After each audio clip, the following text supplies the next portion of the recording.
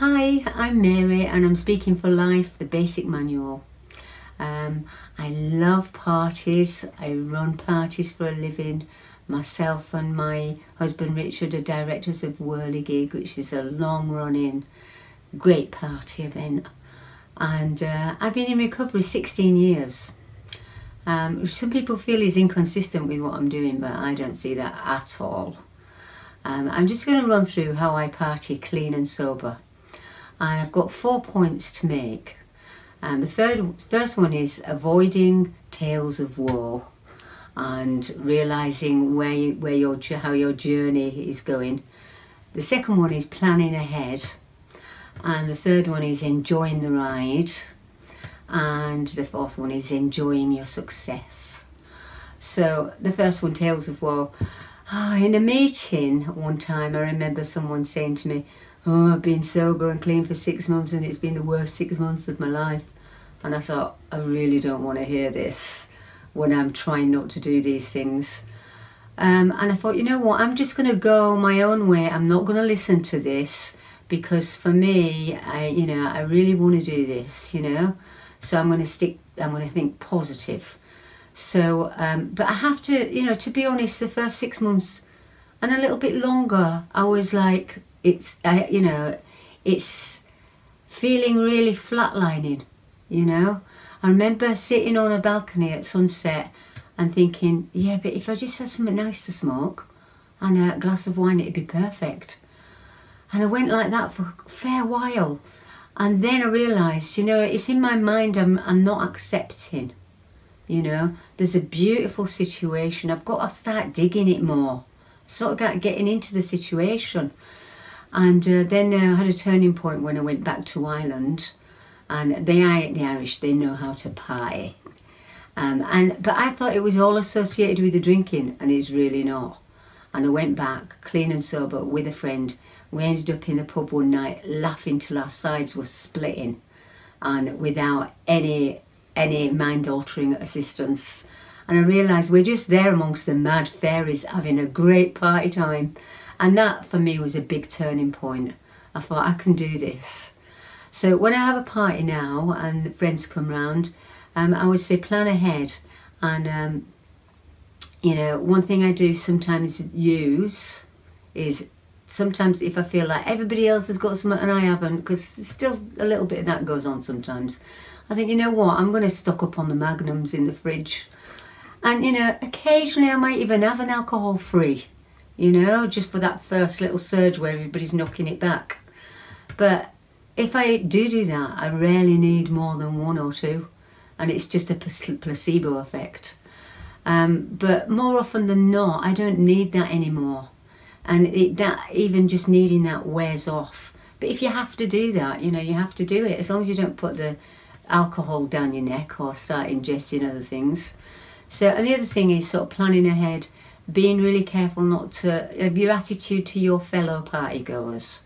They don't want somebody who says, "Oh, I've been in recovery," So what a damper on a party, So, I usually say, plan what you're going to say if somebody doesn't know you and they're trying to get you to drink or take a drug.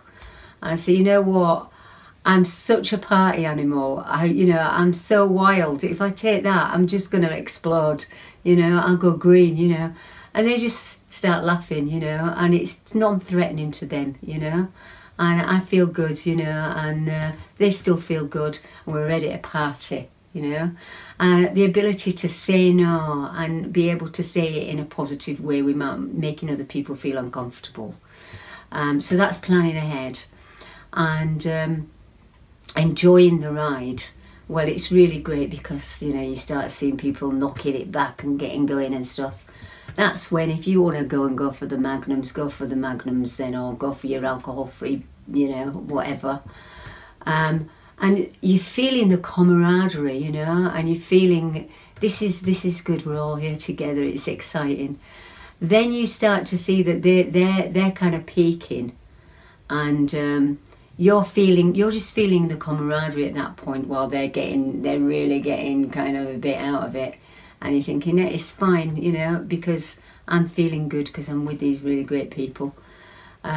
it gets a bit, you have to get used to that early bit though. It takes a bit getting used to that without feeling sorry for yourself, you know.